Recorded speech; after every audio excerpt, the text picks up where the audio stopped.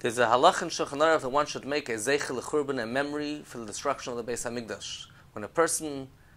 builds a house or renovates a house, they're supposed to have an area of an amah by an amah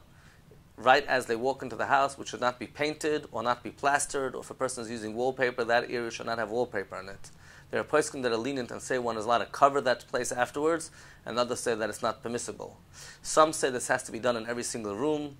but the consensus is that it's enough that in one place of the house, as you walk in from outside, there should be an area of an amah. If a person buys a house from a non-Jew,